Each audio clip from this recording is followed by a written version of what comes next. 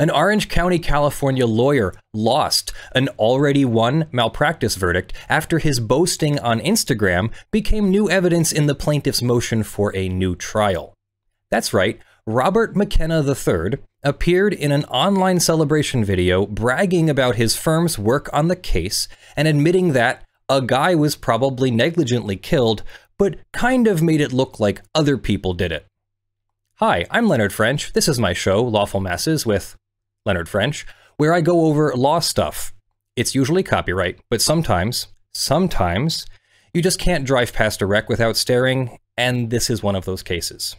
So let's dive in, starting with the plaintiff's motion for a new trial. The plaintiffs hereby request a new trial based on the following facts and occurrences which, individually and in the aggregate, warrant a new trial. This is a medical malpractice action brought by the plaintiffs Johanna Garcia, Catherine Garcia, and the estate of Enrique Garcia Sanchez. Plaintiffs allege that defendant Essam R. Quraishi, MD, medical doctor, was negligent in his care and treatment of Enrique. Specifically, plaintiffs claim that Dr. Quraishi was negligent in placing a feeding tube into the abdomen of decedent, which ruptured organs resulting in infection and sepsis, from which he ultimately passed away.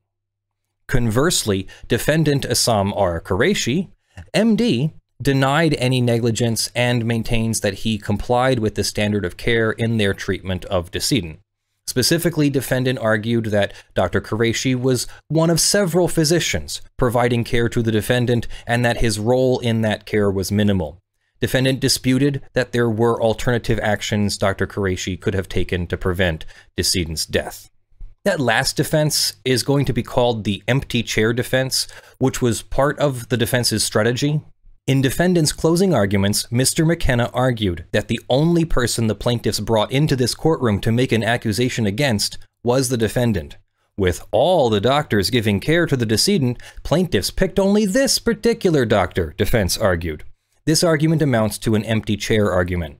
Without saying someone else specifically is at fault, the defendant gets to point out that there is probably someone else out there who's responsible, it's just not the defendant. Defendant made a similar argument in his mini-opening at voir dire.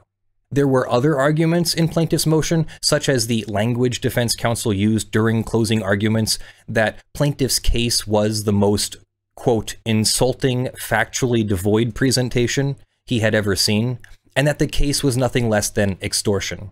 At one point, Mr. McKenna allegedly shouted, "Welcome to America!" across the courtroom, apparently in an attempt to sway the jury. But then there was the Instagram video. At some point, shortly after the conclusion of the trial, a video was posted on the Instagram page for the defense counsel's law firm. Plaintiff's counsel was notified of the video's existence by a colleague, and they acted quickly to preserve the video. In this video, counsel for defense, Robert McKenna, is standing at a podium with a laptop in front of him, and he appears to be giving a presentation to other members of his office about recent trials, one of which is the instant trial. He makes the following statements about this trial. A guy that was probably negligently killed, but we kind of made it look like other people did it, and we actually had a death certificate that said he died the very way the plaintiff said he did. And we had to say, no, you shouldn't believe what the death certificate says, or the coroner from the Orange County Coroner's Office who says it says what it says, and that it's right. Overcoming all of those hurdles, we managed to sock 3 lawyers in the face. And it was the fastest defense verdict Esther has ever gotten. And it's the fastest defense verdict I've ever gotten. And it was a 12-0 defense verdict in 26 minutes. So here, Esther, go ahead, ring the bell. Dear viewers, to bring you the proper context for these comments, you should see the video of Attorney McKenna's comments for yourself. But we kind of made it look like other people did it. And we actually had a death certificate that said he died the very way the plaintiff said he died, and we had to say, no, you really shouldn't believe what that death certificate says, or the coroner from the Orange County Coroner's Office who says it says what it says, and that it's right. Overcoming all of those hurdles, we managed to sock 3 lawyers in the face, and it was the fastest defense verdict Esther's ever gotten. And it's the fastest defense verdict I've ever gotten, and it was a 12-0 defense verdict in 26 minutes. So, here. Esther, go ahead and ring the bell. They literally have a victory bell. At his instructions, a woman runs to ring a bell while the rest of the office claps. Mr. McKenna appears to be saying that he knows his client was negligent, but that he and his team were able to trick the jury into believing something that was not true. He specifically uses the phrase, probably negligently killed, about the plaintiff and, we made it look like other people did it. Additionally, there was counsel for defendant Esther Kim ringing a victory bell about a case involving someone who died, and it felt insensitive, unprofessional, and in poor taste to be celebrating a victory over that. This was not just celebrating a win for his team. Mr. McKenna was gloating and disparaging plaintiff's counsel and his colleagues. His phrase of, we managed to sock 3 lawyers in the face, felt unnecessarily cruel and gleefully hateful. There is a difference here between the tone of the video and the tone Mr. McKenna struck during his closing argument. Both statements were full of strong language and heated passion, but at trial, that passion fueled comments about searching for truth and justice and giving the defendant doctor a chance to have his day in court. Mr. McKenna took a hard line, and he was not kind to plaintiffs or plaintiff's counsel, but at least he framed his commentary as advocating for his client. This video does not follow that line. In it, he is gloating and bragging, and he does not once mention justice or righteousness or a search for truth. Instead, it implies that the truth does not matter, only winning matters. Getting to ring that victory bell matters. Socking lawyers in the face matters, even if you have to make it look like someone else did it at the expense of the truth. Though it was quickly removed from Instagram, the video went viral. It was shared and forwarded across the Southern California legal community and beyond. Multiple news outlets picked it up, and there were articles about it, including one written by the LA Times and another written by the ABA Journal. These articles include reference to the video, quotes from it, and even stills from the video. They note that the video was removed from Instagram shortly after it was posted, but it was too late to stop the tide of public opinion about Mr. McKenna's comments. The articles indicate that the video now exists online as a posting to the Twitter account of TortHub. Now, there's nothing wrong with celebrating a victory, and that's not what the legal community is outraged about here. What crossed the line in Mr. McKenna's bragging was the revelation of the defense's questionable trial tactics, a revelation that potentially crosses the line into disclosing client confidential information, but definitely crosses the line of don't tell your opponent you knew you were culpable all along.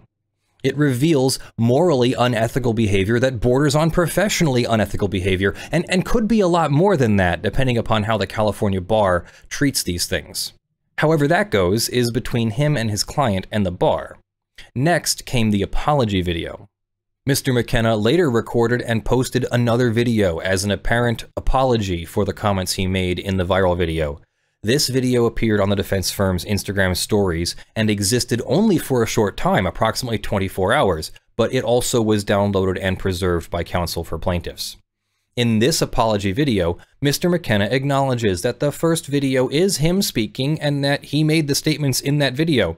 He even quotes some of the things he said in the viral video. Among other things, he claims that he did not know that the remarks he made that day were being videotaped, nor did he know that a snippet of those comments would be posted online. He asserts that his comments in the video were taken out of context and acknowledges that his comments in the video communicate that something was done wrong, that my client was negligent, or that I did something inappropriate or unprofessional during the course of this trial. This is regret that he got caught, not that he made the comments in the first place. In their own homes and small office settings, people feel comfortable and are more likely to reveal themselves at their inner core. Making closing arguments to a jury at trial is much different than what is said once everyone goes back to the office. In the apology video, Mr. McKenna says that, when I said that this man likely died of negligent killing, but we made it look like somebody else was responsible, that was not my opinion. That was the opinion of the experts who had reviewed all the materials and testified in the case. This appears to be an acknowledgement and admission that defendant's intention and goal was to point to an empty chair. At no point does Mr. McKenna state which experts had that opinion, and it is unclear from a review of the record which experts made such an assertion. The apology is not an actual apology. It deflects responsibility and states that the comments were taken out of context, and therefore it only seems like he did something wrong. He does not give any context other than to say that the broader discussion involved cases we handled over the past 2 years, wins and losses during the course of the global pandemic, and how the jury system seemed to be doing during that time. This statement does not give context to help understand statements like the plaintiff was probably negligently killed, but we kind of made it look like other people did it, nor does it give context or help statements like we managed to sock 3 lawyers in the face. Mr. McKenna stated, "To be clear, I want to apologize to my client and the medical community as a whole for making comments that, when taken out of context, would suggest that something was done wrong, that my client was negligent, or that I did something inappropriate or unprofessional during the course of this trial. Ultimately, this is an I'm sorry I got caught apology, not an I'm sorry apology." So on those facts, plaintiff requested a new trial. Plaintiff respectfully requests an order granting a new trial. Courts have no inherent power to grant a new trial. Instead, the right to a new trial is purely statutory, and a motion for a new trial can be granted only on one of the grounds enumerated in the statute. It is in rare instances, and on very strong grounds, that a reviewing court will set aside an order granting a new trial.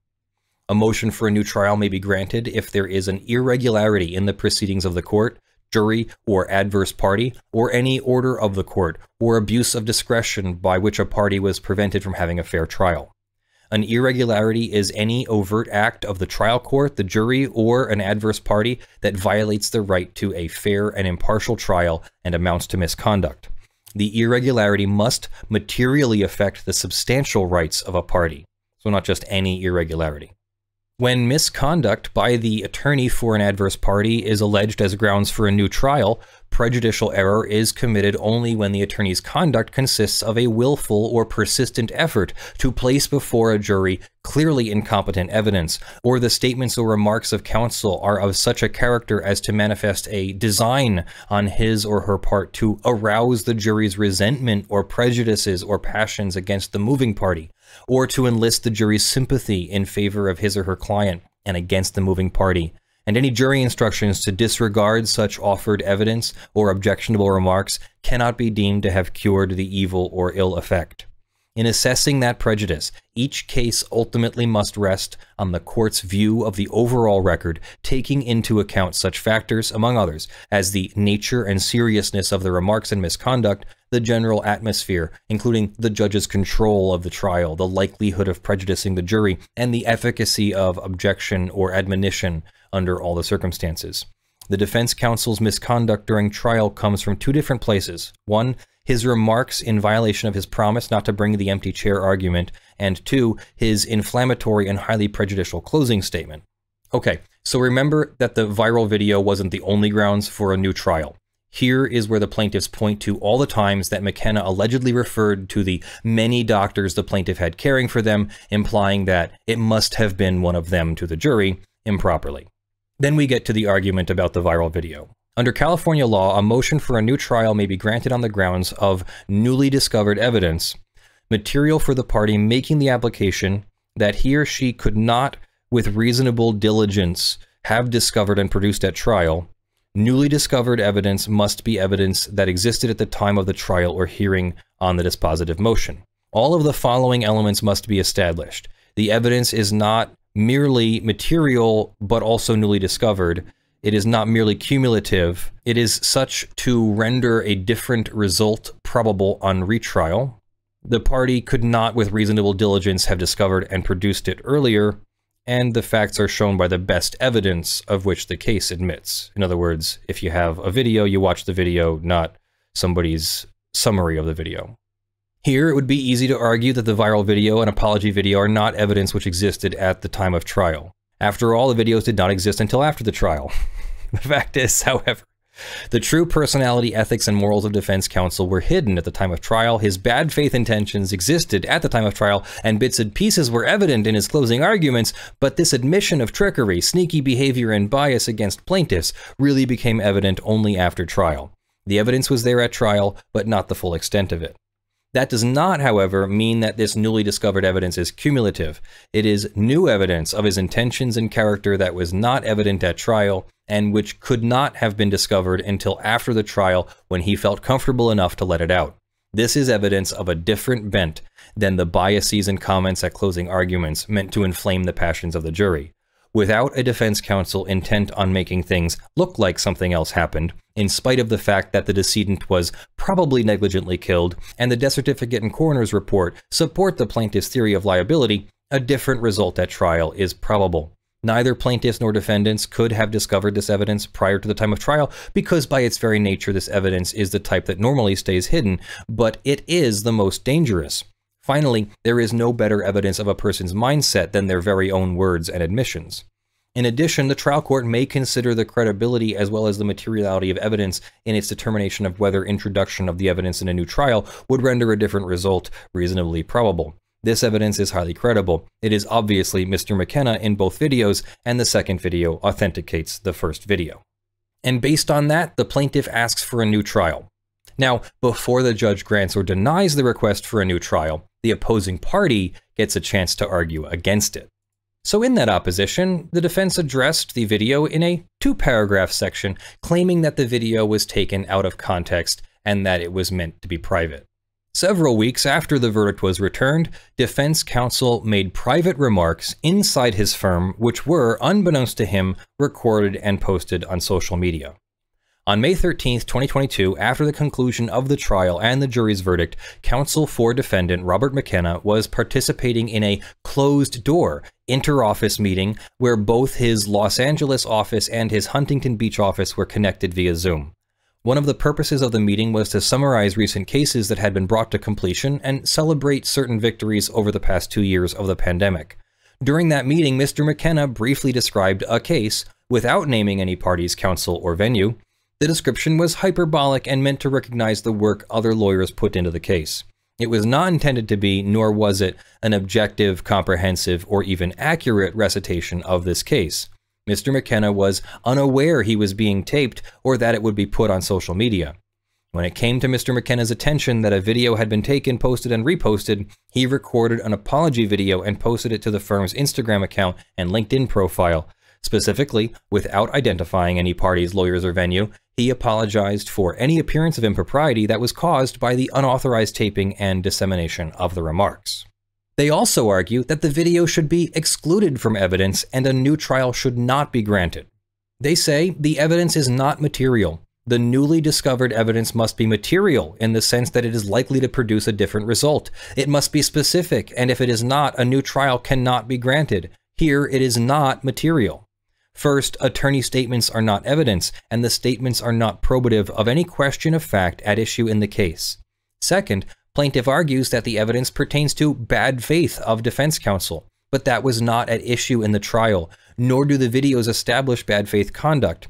What defense counsel thought about the case is not the proper subject for pre-trial discovery. To the extent plaintiffs are arguing evidence of the cause of death is newly discovered, there was ample opportunity for plaintiff to take that discovery. Even if the video evidence were material, it was not newly discovered. Evidence is not newly discovered merely if it was not discovered with reasonable diligence. The evidence cannot be considered new if, with reasonable diligence, it might have been known. Wait a second, how are you supposed to know about a video that wasn't created yet? So you're in discovery in the litigation. This video was created after the litigation, so that argument doesn't hold water.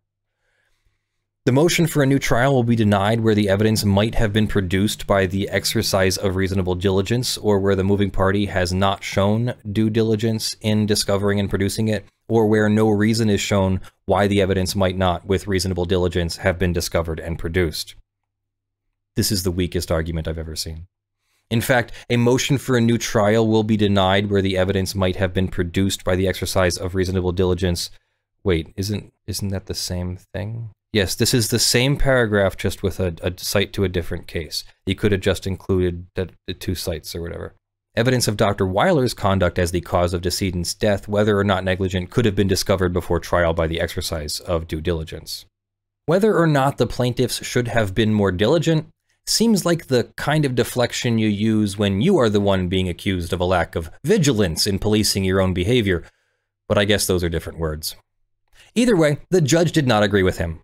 In this notice of ruling, the plaintiff's attorney tells us all what happened at the hearing on the motion for the new trial. Please take notice that on August 4th, 2022 at 10 a.m., Plaintiffs Johanna Garcia, Catherine Vanessa Garcia, and the estate of Enrique Garcia Sanchez's motion for a new trial came before the court. After hearing argument from counsel, the court granted plaintiff's motion for a new trial on the following grounds. 1. An irregularity in the proceedings of the court materially affected the substantial rights of the plaintiff and prevented a fair trial. To wit, defense counsel's inflammatory closing argument, where he told the jury that plaintiffs and plaintiff's counsel had extorted the defendant, violated the plaintiff's right to a fair and impartial trial. Second, defense counsel's closing argument was improper, in that he inserted his personal opinion by saying, "Welcome to America, welcome to the personal injury industrial complex." This statement could be interpreted as being anti-immigrant. 3. The 19 calendar days break mid-trial allowed by the trial court was an irregularity in the proceedings which violated the plaintiff's right to a fair and improper trial. Okay, so there was a 19 calendar day break in the middle of the trial. That's not good. 4. Defense counsel's empty chair arguments during closing arguments made after he promised the court that he would not do so violated plaintiff's right to a fair and impartial trial. And last, the jury foreperson's failure to disclose during voir dire that his previous employment as an agent for Farmers Insurance Company violated plaintiff's right to a fair and impartial trial. Then, newly discovered evidence, material for the party making the application, which he could not with reasonable diligence have discovered and produced at trial. To wit, videos posted by defense counsel on social media in which he commented that plaintiff was probably negligently killed by defendant and he made it seem like other people had done it, amounts to an admission that justice had not prevailed and that an irregularity in the proceedings occurred during the trial that materially affected the substantial rights of the plaintiffs and prevented a fair trial. The court ordered plaintiff's counsel to prepare the notice of ruling. The court further set a case management conference for October 26, 2022 at 9 a.m. of the above titled court. So there you have it, my lawful masses, a list of things not to do when you are a lawyer who has already won a jury verdict in your medical malpractice case. Don't make inflammatory comments during closing argument. Don't make the empty chair arguments that you promised not to make. And don't make a video of how this was such a remarkable win because you should never have won because your client is probably negligent and liable for the medical malpractice that you were hired to defend. So do with that what you will. I hope you enjoyed this story. I couldn't bring you these stories if it weren't for my supporters.